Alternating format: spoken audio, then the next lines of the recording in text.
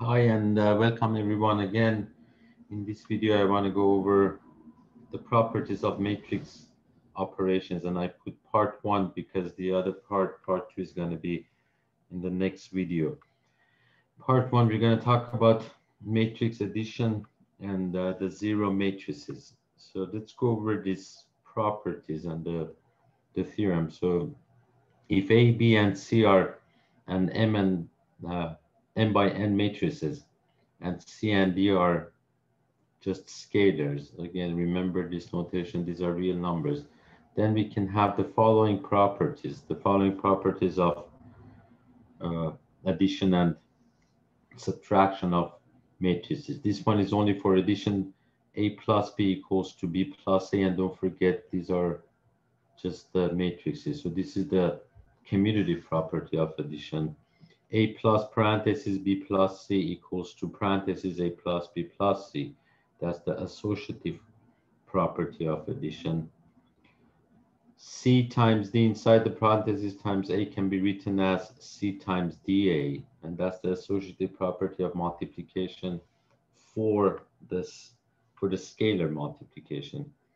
1 times A equals to A. So 1 times any matrix is going to give you that the same matrix. So that's the multiplicative identity. C times A plus B equals to CA plus CB, and that's the distributive property.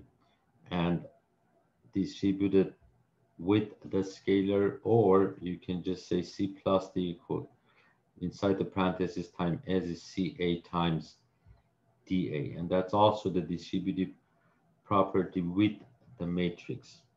Now I just want you to know these are theorems. So all these theorems, or the 6 properties, can be proven. And let me go over one of them or a couple of them so you'll know. Now, given A is an M by N matrix and B is an M by N matrix also, prove that A plus B equals to B plus A. So whenever you want to, most of the time when you prove the properties of matrices, it's a good idea to use the compact form. So I wrote A as Aij, it's an M by N matrix. BA is Bij, M by N matrix. That's how you can show it. When you do A plus B, you just add the corresponding, we know that the corresponding entries. So that's M by N plus M by N is going to give you Aij plus Bij, and that's also M by N. Remember, these are just numbers because a matrix is an array of numbers. So you can use the commutative property for numbers. So this Aij plus Bij can be written as Bij plus Aij. And again, that's an Mn matrix. The size doesn't change. Now we can separate those. You can write this as Bij or B sub ij plus the matrix A sub ij. So, and don't forget to put the sizes, and that's the same thing as B plus A.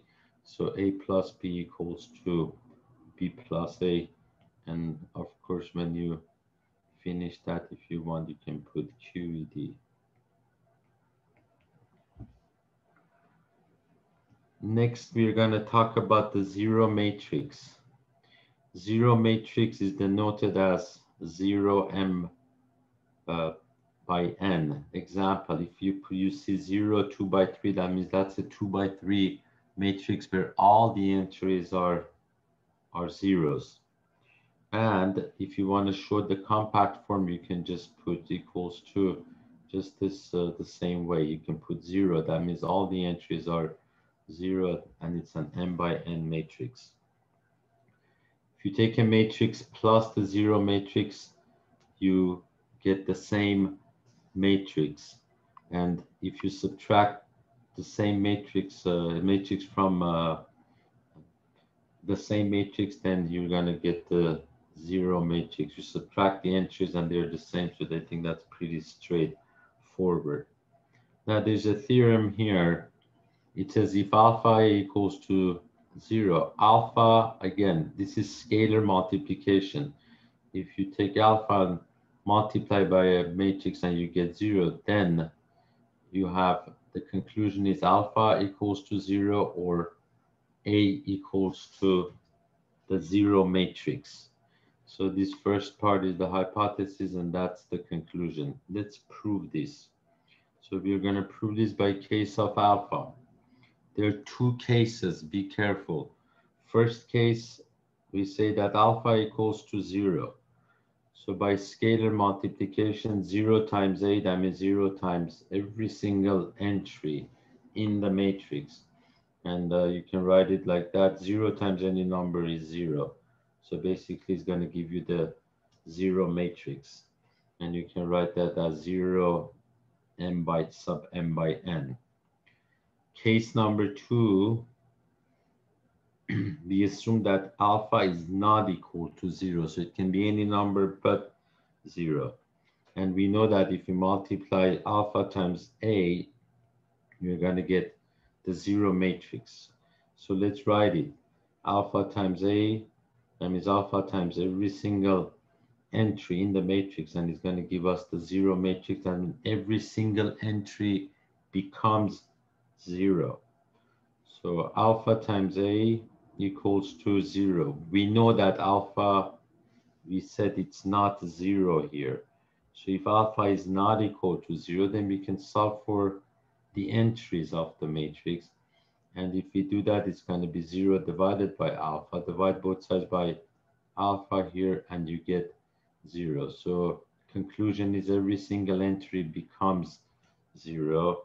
So it's the main conclusion is alpha equals to this was therefore alpha equals to 0 or A equals to 0 matrix. Let me tell you this conclusion. I just wrote it from here, so it works, the conclusion, and that was the proof.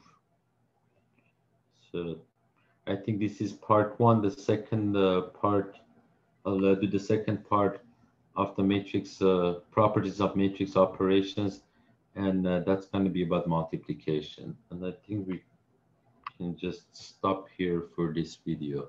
Thank you for watching, and I'll see you in the next video.